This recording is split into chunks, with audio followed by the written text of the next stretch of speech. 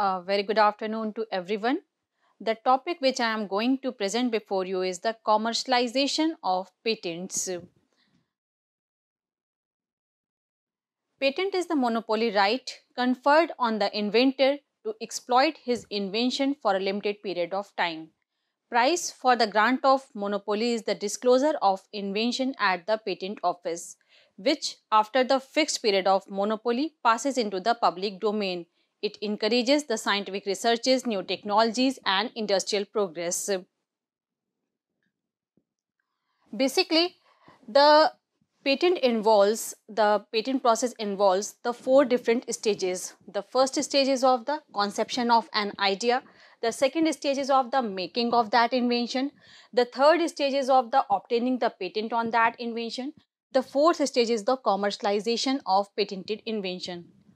For example, if a person wants to invent a robot or a robotic machine for the purpose of serving the medical equipments in the hospitals or for the purpose of serving the food in the restaurant, that is just to maintain the social distancing in this era of COVID-19 pandemic, then first of all he will have an idea in his mind.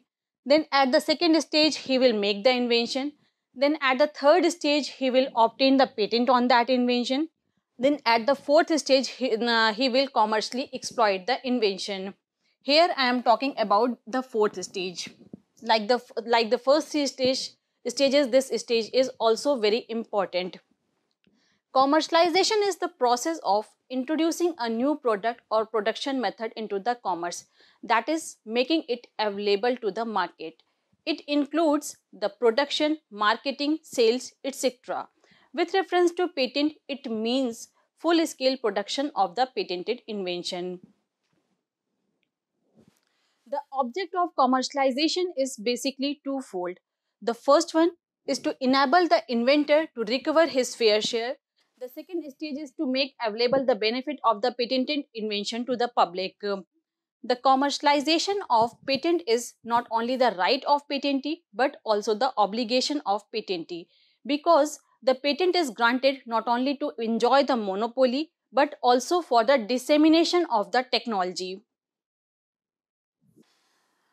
Commercialization of patent can be achieved in three different ways.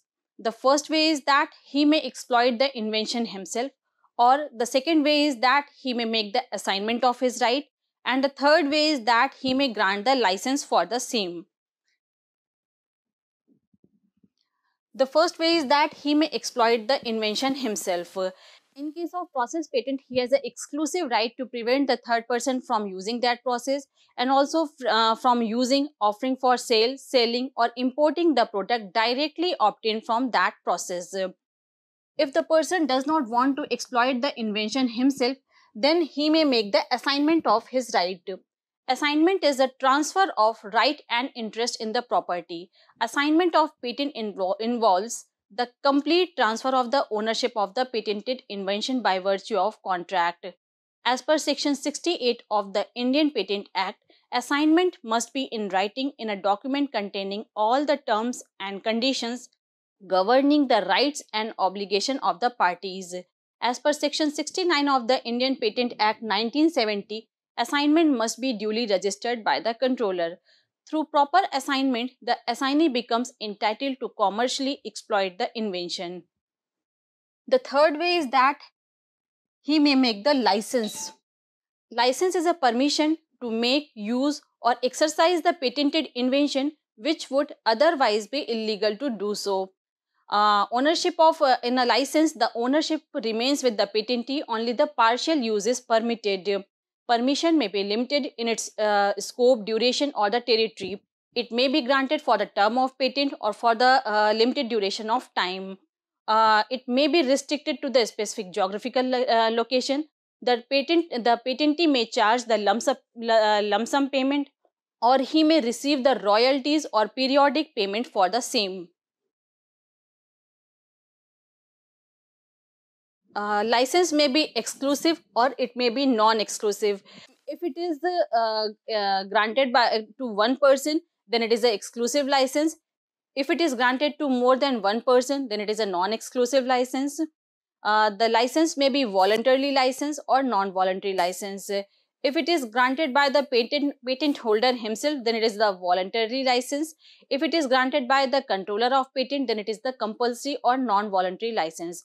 If after the expiry of 3 years from the date of grant of patent, the reasonable requirement of the public has not been satisfied, or the patented invention is not available to the public at the reasonably affordable price, or it is not working in India, then the controller of the patent may grant the compulsory license on that.